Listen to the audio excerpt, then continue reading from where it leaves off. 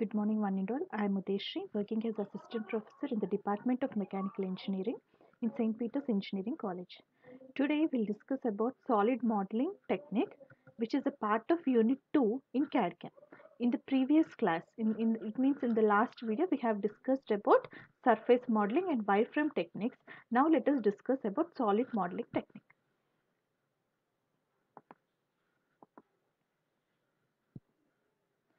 Solid modeling. Solid modeling technique, we also call it as a complete representation. The reason behind calling this solid modeling technique as a complete representation is, see, in case of wireframe model, you can just find the lines. So everything will be represented with the lines, and that model is more confusing because you cannot differentiate between the lines which are at the back and which are at the front. And at the same time, we cannot say whether the component is a hollow component or a solid component, and there is a lot of confusion if you go for the models which are very complicated, and at the same time wireframe model cannot be used for machining purpose. In the sense, you cannot generate any NC program or else the process sheet with the help of wireframe model.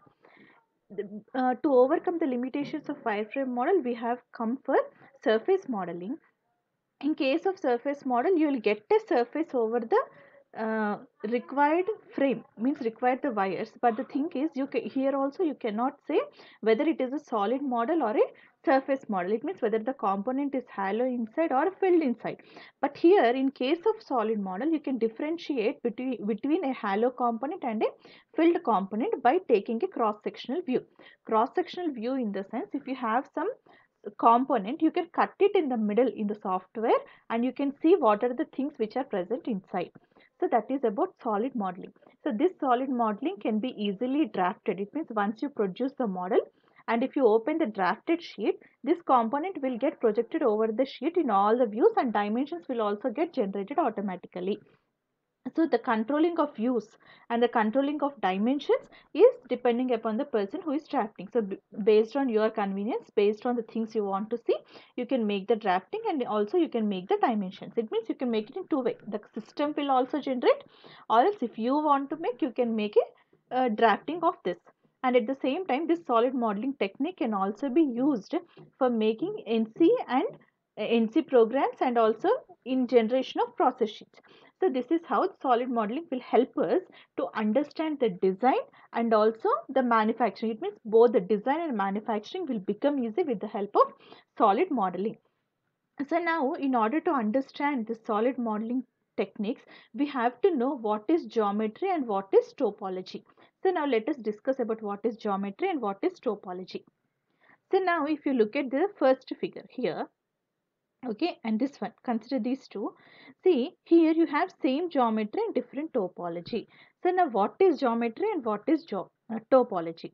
Geometry will explain you about its length, means all the dimensions. It can be length or width or radius or height or whatever. It just represents the dimension. And topology will speak about the connectivity between the edges.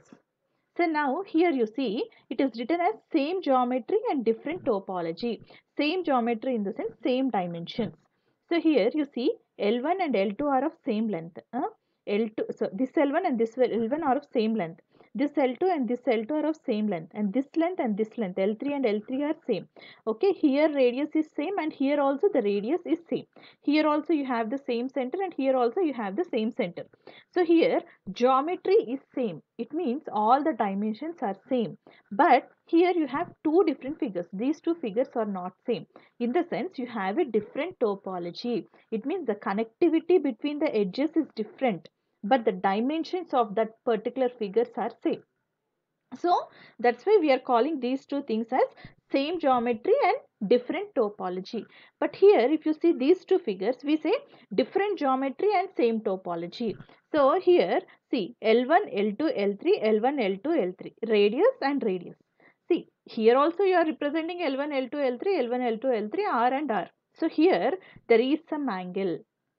Okay, it means there is some difference in the geometry, but the thing is here the connectivity between the edges is same. See, L1 is connected to L2, L2 is connected to L3, and L1 and L3 are connected to the radius. So here you have the different geometry but same topology. So here the point which we need to remember is geometry will speak about its dimensions like length, width, height, radius, etc. And topology will speak about the connectivity between the edges. Okay, so these things we have to remember in order to understand the concepts which are coming next. Okay, so primitives.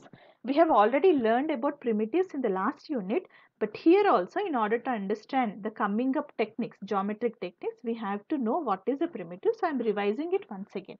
But here we will understand about primitives in depth. It means more than what we have learned in the last class. So here the first one is cube. Okay. Now in order to define a cube, see primitives are some geometric techniques or geometric models which are used to make some solid models. So we take these things are basic shapes in order to get the required geometry. So the first one is cube. So in order to define the cube, what we do is if x naught, y naught and z naught is the origin and x, y, z are the axis, it means our coordinates, then we represent this cube with its length, width and height. Okay, see for example, if you are taking origin here at this point, so uh, the length and this width and this height. So these things will represent a cube. Similarly, for a rectangular prism or else a rectangular box, whatever. So here also, if you are taking x naught, y naught and z naught as a origin and xl, yl and zl are its coordinates, then we represent this uh, rectangular box or a rectangular prism with x with its length, width and height. Okay. So this is about prism, and next one is a triangular prism or we also call it as a wedge. So here in order to represent a wedge, we take origin at this point and we represent the wedge with its length and height. Similarly, this we call it as a sphere. We represent, if you can take origin anywhere, so if x naught, y naught and z naught is an origin, and if you have the origin of this sphere at some point called xc, yc and zc, then we represent this sphere with the help of the radius r. Okay, similarly here is a cone. Cone is represented with its radius or diameter and the height. And if it is a truncated cone, truncated in the sense the cone which is cut at the top, if you have a truncated cone, then we have to represent two radiuses. It means radius at the bottom, radius at the top and also the height. Next one is torus. So the axis of the torus will be in the middle. So in order to represent the geometry of this torus, we define two things. First thing is, see, generally this torus is formed by rotating a circle around some axis. It means if you have some axis like this and if you have some radius or a circle like this, now if you rotate this circle around this axis, then you get a torus. So here we will represent two things. First thing is the distance of this circle from the origin or from the axis, and also the distance of this circle uh, center from this circle center. It means we have to define distance between two centers and distance between this and the radius of this torus and radius of this circle. So these things we define. Next one is a cylinder. In order to represent a cylinder, we define the radius of a cylinder and also the height of the cylinder. So this is how we represent the primitives. It means these standard shapes will be already available in the software. We have to just give the dimension of the thing which you want to import into your software. So this is about different types of primitives. And next one is Boolean operations. Boolean operation is where we get a new model by applying some, by adding or intersecting or subtracting some model from the existing model in order to get the required model. To understand this better, let us take this example. See, for example, if this is a square and this is circle, consider this square as A and circle as B. Okay, union is A plus B or A union B. Okay, intersection is C, the whatever the intersection points which you have between A and B. Okay, here you have subtraction. See, this is B and this is A, and here we are subtracting, means here it is B minus A. It means we are subtracting A from B. This is addition. It means adding of 2. See, union and addition both are same. Okay. So this is about Boolean operation. Now in order to understand the next concept in the same video, we should know what is Boolean operation and what are primitives. Okay, now let us see about geometric modeling techniques. We have different geometric model techniques. First one is boundary representation. Next one is a constructive solid geometry. Next is sweep representation. This sweep representation is divided into two types, that is linear sweep and non-linear sweep. And linear sweep is also two types, like extrusion sweep and rotational sweep.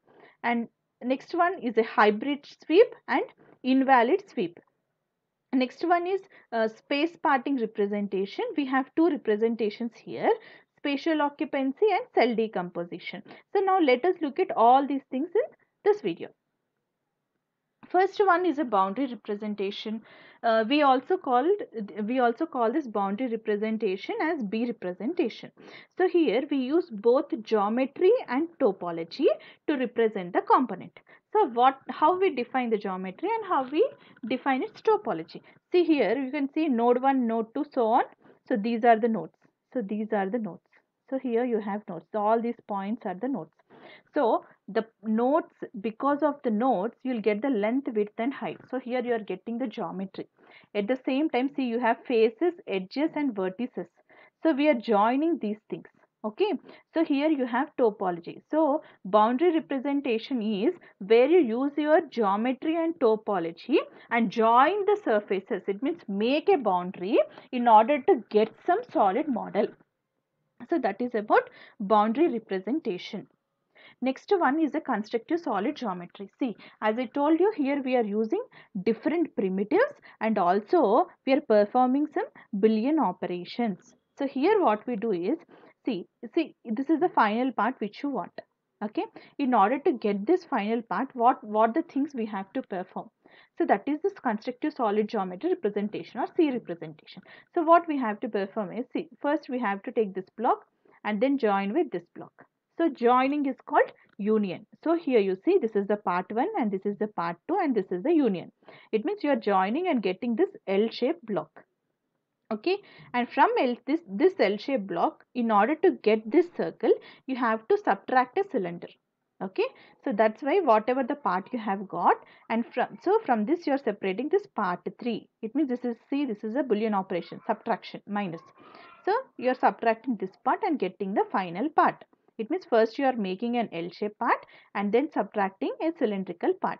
So this is a C representation, that is constructive solid geometry representation. Next one is a linear sweep. Linear sweep is of two types. First one is a translational or extrusion. Next one is rotational. So in case of translational sweep, what we do is we make one required figure and then we extrude it in the required direction. See, if this is the figure, now we are extruding it in defined direction. So this is called a linear sweep or a transitional sweep. Next one is a rotational sweep. See, this is a rotational sweep. So here we have an axis and you have a required 2D sketch of the model. So what we do is we make only just this line and we just rotate it along the required axis in order to get the required figure. Yeah, see, if this is a required sketch and if you are rotating, you will get the 2D model, so 3D model of required sketch. So this is about rotational sweep. So this is the translational sweep and this is the rotational sweep. So these two will come under linear sweep. Next one is a non-linear sweep. In case of non-linear sweep, we'll be having a curve and the required figure, the 2D sketch which you are making, will get sweep along the given curve. So this is a non-linear sweep. Next one is a hybrid sweep. Hybrid sweep is a combination of linear and non-linear shape. Okay, so here you can make this non-linear shapes in different ways. So here, see for example, if you have this L-shaped block, okay, you can extrude. If you are extruding in different directions, then it is also a hybrid sweep. Or else if you are making this L shape and subtracting this from this, means you have this block, first block, and if you are separating it from second block, then also it is an hybrid sweep. It means if you are combining both linear and non-linear sweeps. Or else you see, if you are having straight lines, even if you have a curve here, and after that you are making some Boolean operation, it means you are combining both linear and non-linear sweep. In that case also we call it as hybrid sweep. So wherever you have combination of different types of sweeps, then we call it as hybrid sweep. Next one is an invalid sweep. Though it is invalid, sometimes we use this. What generally we say is, when we have not performed sweeping operation correctly, then we say this as invalid sweep. But the thing is, in nowadays, while making some components, sometimes we are performing this type of sweeps also. It means, see for example, if you have some component like this which is very straight, and if you are taking the path at some angle, and if you are performing some operation and subtracting the required curve from this, then we'll get this type of sweeps. So here that we call it as an hybrid sweep. But when we are getting a errored figure, in that case we call it as invalid sweep. Next one is spatial occupancy enumeration. In the sense, see, you have a component divided into small blocks. Okay, so what we do is, we have a big component, and that component will be divided into small parts. So the main purpose of dividing this component into small blocks is to perform some analysis. In the sense, before making the component practically, we make a 3D model and we divide it into small squares and perform a stress analysis, or any analysis, stress, strain, total decomposition, any analysis which you perform. So here, as we are dividing the component into very small blocks, we'll get an accurate result, in the sense where you are getting more stress, where it is getting deformed to the larger extent.